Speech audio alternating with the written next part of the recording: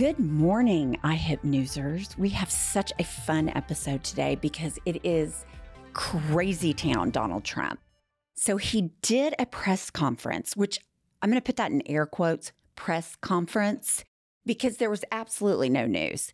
But he did it from his country club at Bedminster, where he has buried his first wife, allowed weeds to overgrow, to get a tax break. So I just want to remind everyone what the setting is. Then, for the first time, I thought, he seems kind of calm. Then he goes into on and on and on about Hillary Clinton, Barack Obama, and Joe Biden. Is this the press conference where he had this weird show and tell with groceries? It is that press conference. I did like how they placed the Fruit Loops right in the background of him. I thought that was, ironic. But some of the interesting things that I've pulled out is I have never seen someone being such a titty baby about being called weird. So I want to show you this video. I think I'm entitled to personal attacks. I don't have a lot of respect for her. I don't have a lot of respect for her intelligence. And I think she'll be a terrible president. Okay, this is what he says in response to being called weird. Let's just walk down memory lane. Let's talk about Lion Ted, Crooked Hillary, Ron DeSanctimonious, Crooked Joe. I mean, there are so many hits that he has bullying and demeaning people, but you call him weird and he gets butthurt and he actually says out loud, I'm entitled because I don't respect her and I don't think she's smart. What a dick. I don't think truer words have ever come out of Donald Trump's mouth than I'm entitled, as he stands at his country club, feigning that he and Melania are out buying bacon and Cheerios. Right. I mean, it is unbelievable. But you know what? I had a conversation with a woman yesterday who I don't know super well. And it became very clear to me that she was trying to pretend to me that she was a moderate. But when we started talking about politics, because I told her we were going to the DNC, she only gets her news from Fox News. She was very shocked when I told her that Trump policies were damaging to minorities and LGBTQ plus people. Isn't that amazing? It's amazing. It's amazing how effective right-wing media is at getting people to move the goalposts morally to support this man. Okay, and then we all know there's nothing Donald Trump loves more than being on the cover of Time magazine. So this with Kamala Harris, the gorgeous drawing of her, and it says her moment on the cover. He is having the biggest temper tantrum. This is like the 5th day in a row that he's brought it up. Play the clip, Seth. I think you're going to see something. But right now, even not knowing her, and with all of the cover of Time magazine, they didn't put a picture. They got a great artist to do it. What was that all about? What was that all about? I'll tell you what that's all about, Donovan Lecter. It's all about the fact that she is the nominee for the Democratic Party. And on the front page of Drudge Report right now, conservative media aggregate, is a picture of Kamala Harris. And yes, everybody knows her last name. Yes. And it says simply 53% right under it. And then above the fold, he has all these glowing articles about the Biden-Harris economy and how it's booming and how the stock market's booming right now. Okay, so this is one thing that has just really, Donald Trump's treatment of veterans is deplorable. It always has been. So this is what he said about the Congressional Medal of Freedom just yesterday. When we gave Miriam the Presidential Medal of Freedom, that's the highest award you can get as a civilian. It's the equivalent of the Congressional Medal of Honor, but civilian version. It's actually much better because everyone gets the Congressional Medal of Honor. That's soldiers. They're either in very bad shape because they've been hit so many times by bullets, or they're dead. So he sees battle wounds as a detriment. Yes. And, we know that he said this multiple times because his former advisors and cabinet members and generals that advised him said this man has complete disdain and doesn't understand military service. He associates those people as being losers or suckers and openly opines, why would they do that? Right. And here it is again. I mean, he confirms everything that everybody that worked around him said all the time. But again, this does not get any coverage on Fox in the right-wing media echo chambers, and they allow this man to appear mainstream in a lot of Americans' minds. Absolutely. And the fear-mongering, they perpetuate that. One thing that is so horrifying is that he gets up there and he just rambles. I mean, he's not talking about policy. He's just rambling. Pumps, this is what psychiatrists call flight of ideas.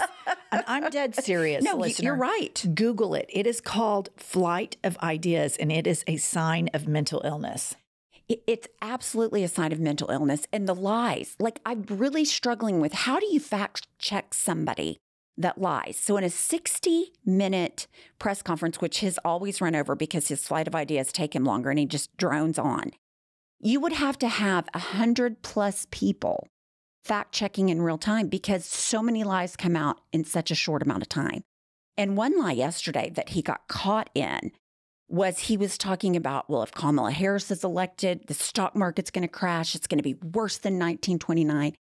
And the Chiron on Fox News showed that the stock market is at one of the highest levels, having a banner day. And so they immediately had to take it off because it proved in real time that he is a liar. That shows you how much disdain the corporation of Fox has for its viewers. Absolutely. That we are not going to let you see or hear the truth. And basically, if you were to, this relationship that the media has with Trump, that Trump has with people, if you were to go to see a therapist, everybody would say, don't be in a relationship with somebody who gaslights you. Right. So that would be Fox News to its viewers. This is a toxic relationship for you. You're not living in reality. To Donald Trump and his supporters, any therapist, line up 200 of them, 1,000 of them, would say, this man is abusing you. That's right. This is emotional abuse. He's lying to you. He's gaslighting you. It is remarkable how many people are primed to be in such toxic, dysfunctional relationships and how their ability to critically think doesn't click in. It doesn't matter what news channel I'm watching or what commentator I'm listening to. Rarely do I 100% am like all cylinders, yes. Right. You always have a little nuance that your mind might think, well, I kind of think this or think that. Not with Fox and Trumpers. It is whatever he says is, that is the end all be all. Those are the facts. We morally move to support this man. And you know what they call that? A cult. That's right. I mean, it's just as plain as the nose on my face. It's true. And no press conference would be complete without bringing out one of the hits of Donald Trump regarding wind energy. He's just a fucking nut. Play the clip. Instead of playing this game with wind that is ruining everything, killing all your birds, destroying the fields, all these gorgeous fields. You got windmills all over the place and you have birds. You want to see a bird cemetery? Just go under a windmill. You see thousands of birds dead. The bald eagle, if you kill an eagle, they put you in jail for years. And yet these windmills knock them out like nothing. This is exactly what I'm talking about. America's inability, not all Americans, but a large percentage, inability to critically think. Number one, nobody believes that this man gives a shit about birds or eagles or fields or nature. Or the American people, for that matter. Nobody believes that, number one. Number two, the purpose of doing wind energy is to curb carbon emissions, which in the long haul affect all species, even beyond birds, because the climate is warming And water temperatures are going to rise, and we're going to start to see extinctions in certain species that affects our entire world echo chamber. It's just the ability that somebody who watches that, they don't have the facts, the critical thinking skills to play the tape through. I've seen these images of all this black smoke coming out of these, oil wells and all of this stuff. And then you see a wind turbine, that they can't piece these things together. And it's not like we all have these things in our hands all the time. Right. Information is available out there. It's just amazing the inability for him and for his followers to critically think. And it's just so astounding that there is an entire news network that is full-blown propaganda, gaslighting, lying liars, and these people just hook up to it. I mean, they are freebasing Fox News 24/7, and you can tell the minute you talk to one of these Fox Newsers, you can tell immediately because they're like, what's going on with the border? Right. And it's like, okay, just a little recap.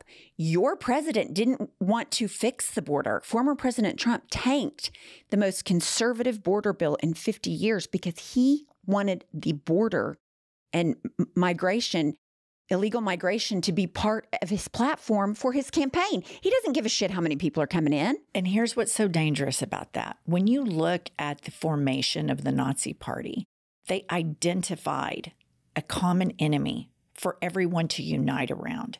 And what they're doing here is they're identifying a common enemy, and they're all united around migrants and immigrants. And I want to remind everybody that a lot of Trump supporters are overtly religious. And as somebody who's not religious, I'm always fascinated at how dehumanizing they are to people that are seeking asylum and that are refugees, and the lack of care and compassion that they have for these people. They immediately use language that completely dehumanizes them. But while we're talking about this shit show that was his, show and tell with groceries and feigning that he gives a shit about nature and birds and all that other bullshit that he did, behind him are a very organized group of dangerous people with nefarious ideas. And a video leaked online of a Project 2025 author. And he said, there are people like me that have his trust that will be able to get him in the position that we're at. The relationships will be there. The trust level will be there. He further says that they have prepared hundreds of executive orders that can be used to enact mass firings and deportation of migrants living in the country illegally, and he would have no problem whatsoever funneling this material to Trump. Absolutely not, because they are hand in glove. Project 2025 is so dangerous. Not only it doesn't even want to mention that climate change is an issue. Abolish the Department of Education. Consolidate executive branch power. No rights for women. It's unbelievable. And they want to do away with protections that help LGBTQ plus people, women, minorities apply for housing, apply for jobs. They want to do away with anti-discrimination measures. When they say DEI, they see it as some sort of affirmative action situation. The way I see it is we want people to have the same. Right. DEI is about making sure that everybody has the same opportunity as white men.